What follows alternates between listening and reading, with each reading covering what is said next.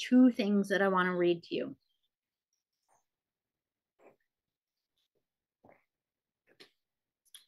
One of the first things that I want to read to you is actually from, again, it's the Gospel of Sophia. This one's from volume 2, page 104.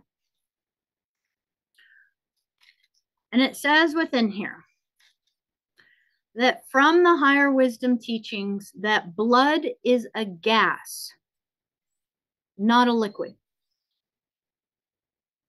When the spinal column is observed by one with spiritual sight developed, the spinal gas appears like a thin stream of light, the color of which differs according to the temperament of morals. So the color changes based on the person and where their consciousness is aligned. In the sensual man, the spinal fire is a dull brick red, intermingled with a very slight color of blue. As his aspirations rise, so as his consciousness begins to be in that seek of who am I and becoming one with the ineffable essence, as his aspirations rise and his love for others is awakened, this color becomes clearer, and the blue light with a slight coloring of pink is drawn upward. When one observes the spinal gas of the spiritually awakened man, who has purified his mind and body by high ideals and by a life of service, especially if observed while he is in meditation or prayer, there is seen a most wonderful sight. The spinal fire is of a most ethereal blue, which is difficult to describe. And I want to give you guys an experience again when we talk about what is it to be a blue ray or a blue flame holder. That we have the potential within us, but that it cannot be awakened unless we create the path of devotion to igniting that flame within us. And as we be this flame of light, I want to add two things because it's very interesting because the color red came through. And when I was creating the email for the Soul Circle this evening, I got called to, there is a website, and it's a website with the 21 Taras on it. And it is a picture and a depiction of all the 21 emanations of Tara. So she is our divine mother. She is one of them. What is she? Tara is one of the many names of our divine mother. Tara, Kuan Yin, Shakti, Kali, Hathor, Isis, Sekhmet, Bast, divine cosmic dragon mothers, Nyx, Chaos, Hecate. Call her any name you want, whatever name you resonate with. These are all the different emanations of which she expresses herself. And within the Tara lineage, there is the 21 Taras, and I decided to just scroll through, and one of the names just resonated for me. And so I grabbed it up, and as I grabbed it up, it was actually quite beautiful, and I'll actually just read it really, really quickly, because the beauty of it was about a red Tara. And this divine red Tara, just give 1 second.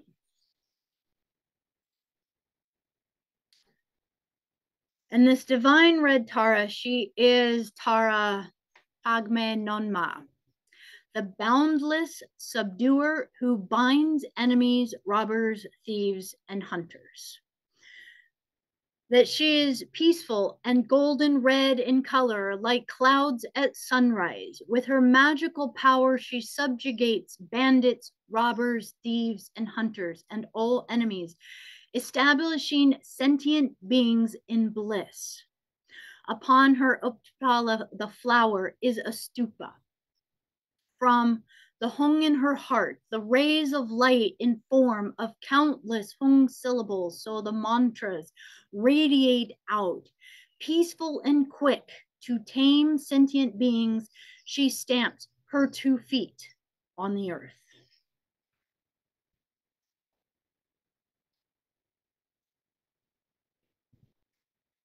So as we imagine this, she banishes that which wants to steal, that which wants to cause harm, that which wants to create chaos upon the earth. She banishes with peacefulness and love in order to bring back the bliss. And I thought this was so immaculate and so beautiful, but you can also feel her tangibility, her rawness, her creativity within her, and her power. Because then what does she do? She stomps her 2 feet upon the earth. What is she doing? Is she is actually creating that connection to the material realm, as she is bringing that reverberation, that passion, that desire, and that intention into the material reality. She is showing us how to be this state of that bliss. But that within bliss, that most times we want to completely leave the body, and she is inviting us to come present even more into the body. And so as I was sitting right before our moment to really start the Zoom, I was holding the Kali cards, the Kali oracles, and I just was with them giving homage and prayer and just holding the sacred space for us this evening. And I asked Divine Mother Kali which energy she wanted to show us in representation for what we were doing. And we got Kurukula. She's the exact same representation of the red Tara. And it says she is vibrant red, pulsating with feminine power and enlightened activity, infusing our hearts with her capacity for sacred sorcery to conjure and create according to love's guiding wisdom, to receive the divine inheritance of blessings and support for sacred fulfillment. Certain karmic conditions that resonate at lower frequency need to be cleared away. The lesson is to release, to receive. Kurukula symbolizes a time of rapid movement in your life path and freedom to attract what you need and want.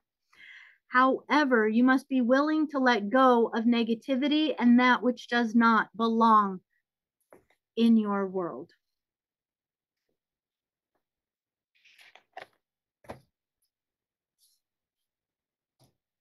It is just so divinely beautiful to me how they share these wisdoms and these messages with us. And that as each of you are going through whatever challenges you are going through, have a funness and a curiosity to how the signals and the symbols are coming through, because they are truly taking us into a path more of becoming one and in love with our body, but not so much as an identification with our body, where we are learning how to say, well, I am not my body, but my body is an absolute gift of the Divine Mother that is our temple, our chalice, our container, and it's our cosmic universe to become enveloped within with curiosity. And as we began to dive in, we can start to have the immense and immaculate love of becoming aware of all of our 5 subtle bodies. And within this awareness and this curiosity of our 5 subtle bodies, that the journey that we are going to continuously keep communicating about, as I think they're saying, until we get it, is this awareness of beginning to understand our different layers. We have our physical body, our afu. And then we have within, as we begin to either see it through the 7 layers or the 5 layers, we're going to kind of talk about it a bit through the 5 layers. And then we get to see that there is our physical body, but then there's our emotional body, right? So many times our first challenge is that we identify with our body. I am hurt. I am sick. I am and oh my gosh, I have a hard time verbalizing a lot of it because I'm like, I don't want to say it, but all of the negative ways we've ever talked about our body. We've all at some point disliked something about our features, our looks, or the way that our body is, and that even the way our body ages. But here is a key thing, and this comes from the Vedas, this comes from the motherland of Mu teachings, this comes from our core wisdoms. Anything that is in movement is not you. It is something that has been dreamed into movement,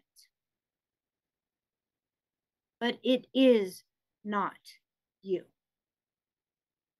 So you can recognize that each of you are in a body that looks completely different from the moment you were born.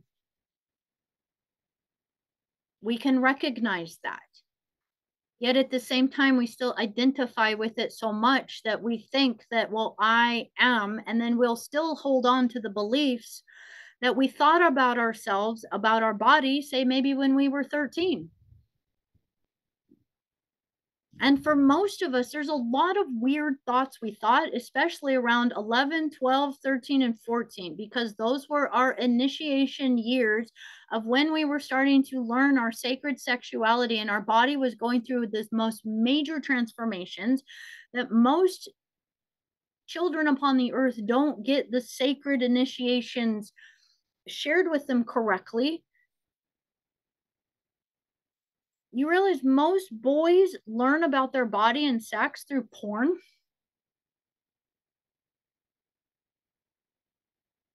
Or through conversations with their peers? Most young girls consider the sacred menstruation and that flow of that sacred starfire upon the earth as a curse, or that which should not be named.